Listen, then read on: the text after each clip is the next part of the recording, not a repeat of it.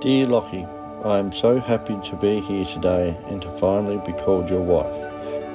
You know how to make me smile even when I don't want to, and how to make me laugh.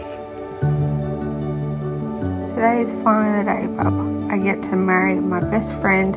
You have seen me at my worst and you have seen me at my best, but I am always my happiest when I am with you. Right here, on this ground where we are standing, holding dreams with open hands against the sky. So clear,